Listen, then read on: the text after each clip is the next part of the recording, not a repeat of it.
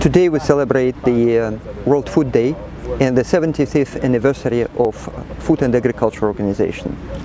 It's a very good day because many things have been achieved, but it's also the day to remember what we need to do more, that we need to work harder and we need to work together.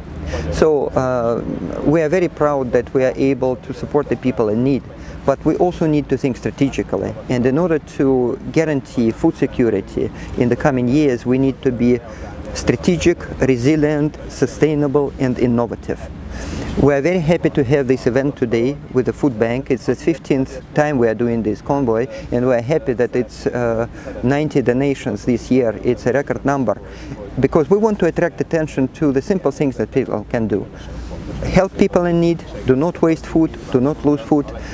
We will have enough for everybody, but we need to be strategic, resilient and sustainable.